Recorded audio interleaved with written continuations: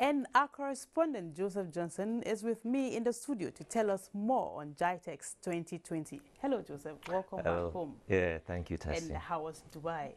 Great. So fantastic. All right. You attended the 2020 GITEX. Can you tell us, how was it like? Talking about the event? Yeah, the experience.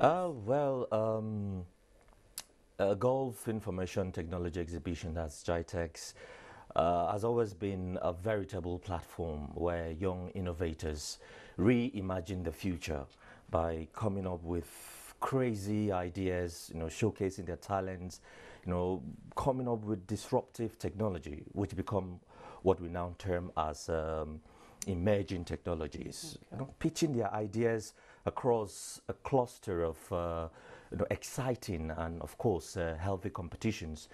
This year's event was actually the 40th anniversary of the show, and it was relatively a special edition because of the times we live in. I was talking about coronavirus pandemic, and I understand that Nigeria and some countries of the world are at the verge of experiencing the second wave of COVID-19. In fact, the PTF confirmed that Nigeria has entered into the second wave of COVID-19. So that ultimately, to a large extent, affected and influenced GITEX 2020 because it opened with a plethora of pre to post COVID-19 technologies or solutions, if you like.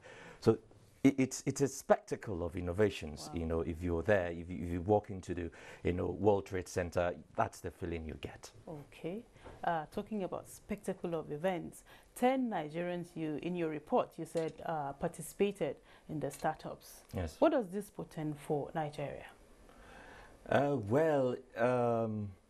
That's a very good question, Tessie. Okay. You see, Nigerian startups, like I said in my report, couldn't pitch, in this year's edition of GITEX because of coronavirus pandemic. So they didn't slug it out with their counterparts. Okay. Even the minister, couldn't help but express a little bit of surprise, to the fact that the event, showed that many countries of the world did not go to sleep during the lockdown. They were apparently, cooking up stuff. They were, working on their projects, their ideas. So that itself was an eye-opener. Okay. And he expressed optimism that come next year, it's going to be a rebound for Nigeria. Okay. And apart from that, he did mention that he will be finalizing talks with the FCT minister to transform Abuja to a smart city. Okay. All right, and if you're aware that the ministry has been training lots of young startups, young Nigerians on different digital skills, and in fact, they are placing premium on skills rather than certificates. Okay. So we'll be seeing it actually benefited Nigeria in more ways than one. Okay. All right. Okay. Take for example, technology transfer. Yeah. You see, young startups were exposed to, what should I say? They were exposed to a crisscross of insight sharing on 5G, on blockchain, on future mobility, on plenty of them, AI, that's artificial intelligence. Yeah. And recall that the ministry recently inaugurated the National Center for Artificial Intelligence and Robotics. So it's an enormous, benefit. It cannot be overemphasized. And like the DJ of NIDA, Kashifo Inoa, said, innovation happens when you explore and exploit. Sure. So that ultimately played out there because our young startups were exposed to all other innovations, and so they learned, they shared, they married some ideas and all that. So yes, it was quite beneficial. Take advantage of the exposure and all the experiences gathered, to do something positive. Indeed. Okay. Next year it's going to be a rebound. Okay. It's something that the minister is taking advantage of, and in fact he did a pretty fantastic job at wooing investors because that was another opportunity to sell Nigeria. So it benefited Nigeria in that instance because it allowed him to, put out Nigeria and, tell them from geographical advantage, population, you know, innovative youth in the country. These were the opportunities, you know, he had to sell Nigeria. And let me reiterate that the platform, you know, also, you know, ensures that most ICT businesses thrive. So this, among other benefits. You mentioned, you dwelt so much on how COVID-19 affected so many things. Tell us, did you feel safe, you know, while there?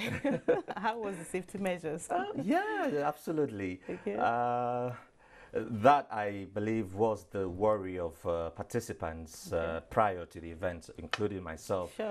But after a careful, I took out time to read their safety measures plans, and after juxtaposing them with what I met on ground on arrival, I can confidently, without a doubt, say that measures were put in place to ensure, you know, people are safe, from compulsory wearing of face masks, and you know, hand sanitizers at designated points, contactless temperature checks, and plenty more. All right, Joseph, quickly, any projections, you know, for the next exhibition?